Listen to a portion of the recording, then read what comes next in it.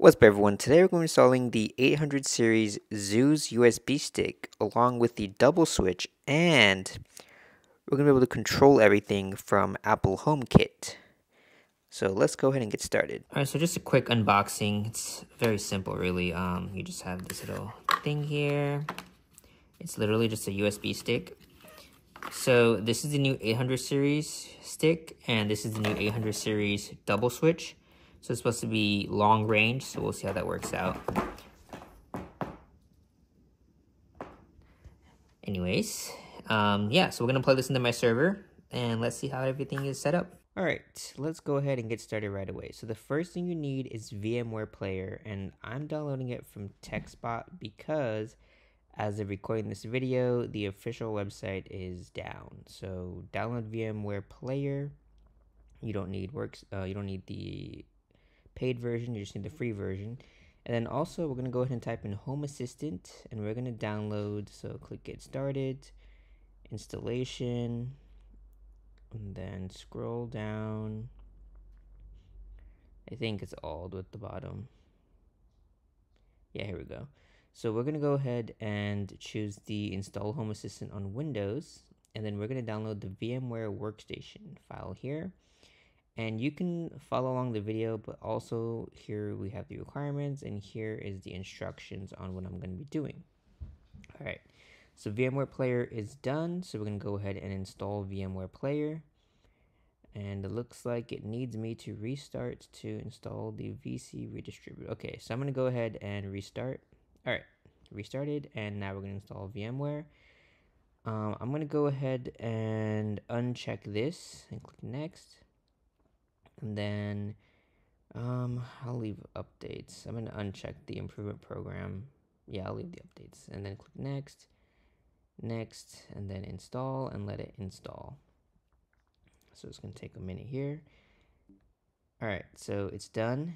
And now we're going to go ahead and extract the file that we downloaded for Home Assistant. So extract it. All right, so we have the extracted file. So now I'm going to go ahead and open VMware Player. And the first time you open it, it's probably going to ask you about the license thing. Just go ahead and, I'm not using it for commercial use, so it's free to use. So go ahead and choose that. And now we're going to go ahead and click Create a New Virtual Machine. And I'm going to choose the last option, which is I will install my operating system later. And then we're going to go ahead and click Next. Here you're going to want to choose Linux.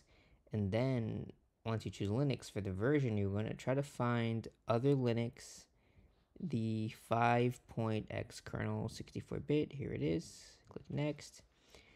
For the name, I'm going to follow the official tutorial. So it's Home-Assistant. And then that'll be the name of the VM and also the folder in the documents. So click Next. And then here, I'm going to increase the disk size. And then I'm also going to make this a single file just so it's easier. All right, so click Next. And then here, we're going to click Customize Hardware. So for memory, I'm going to give it 3 gigabytes of RAM. I have plenty of RAM, so I can spare that. You can do 2 gigs if you want. For CPUs, I'm going to leave it at 2. And then the most important thing, or I guess first we can turn off the CD drive. But network adapter, so this is important. What you want to do is on the right side here, you see that it says bridged. So we're going to click bridged, and then you need to click configure adapters and select the adapter that you're going to be using for internet. So for me, I connect to the internet using the first adapter you see here. So I'm going to go ahead and check that only and click OK. And now I'm going to close this and click finish. So before we can start this, there's something else we need to do. So you're going to go ahead and go to your documents folder. And then I'm also going to, actually I'm going to copy this first real quick. So this is the VM file we downloaded. So go to documents, and we're going to click virtual machines and Home Assistant. So here you have this file. We're going to delete this file, and we're going to paste the file that we downloaded from the internet. And now we're going to rename the file to home-assistant. And now we need to change the VMX file. So right click it and click edit in Notepad. And then here at the very top, we're going to add a line below the first line. So click enter and type in firmware. And then I think there's a space, and then EFI. So firmware space equals space EFI. And then file save as. And then you're going to change the text document to all files, and you're going to click save. And then yes to replace it. And that's that. So now we could open the VM finally in VMware. So just click Home Assistant, it'll take a second, and then click Play Virtual Machine. And now the VM is going to boot up. So here, you don't have to do anything, it'll boot by itself. I'm just gonna click Remind Me Later on the VMware tools, and we're gonna let it boot up.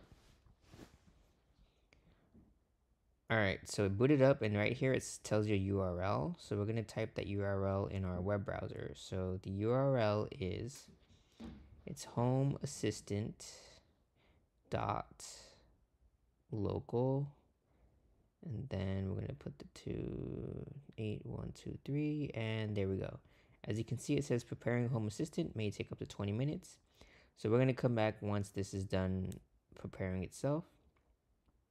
Alright, so it's done. We're going to click create my smart home, and I'm going to go ahead and fill in this information here. So this is going to be your local username and password, so fill that in.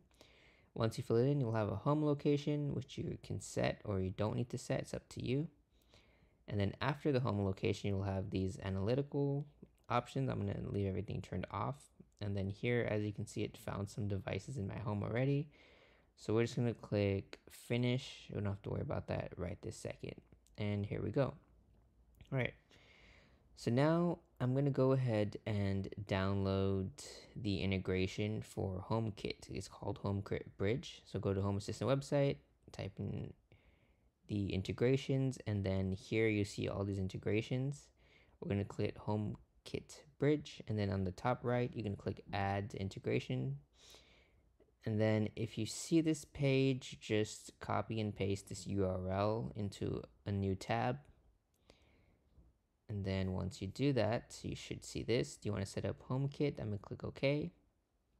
And then here, select the domains to be included. So it's going to ask you which categories you want for HomeKit. So here are the default options. Let's see, I think everything looks fine for now. Yeah, I'm just gonna click submit, and then to complete pairing, click notification, so we'll click submit. And then here is your bridge that it just made. So it's gonna ask you which area you want it. So I'm gonna go ahead and click the little arrow here, and then I'm gonna put it in living room, and then click finish. So now on the left here, we're going to click notifications, and this is the QR code for us. So I'm going to grab my phone. So on my phone, I'm going to open up HomeKit and scan this. And then as you can see, there's a bridge. It says uncertified.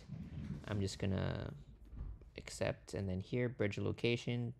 You can put it anywhere you want. I'm just going to put living room. And then give yourself your bridge name. ZooZ. Actually, I'm just going to call this CS Bridge.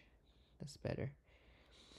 All right, so we did our bridge, it's added. So now I'm gonna go back, I'm gonna click settings, add-ons, and then add-on store.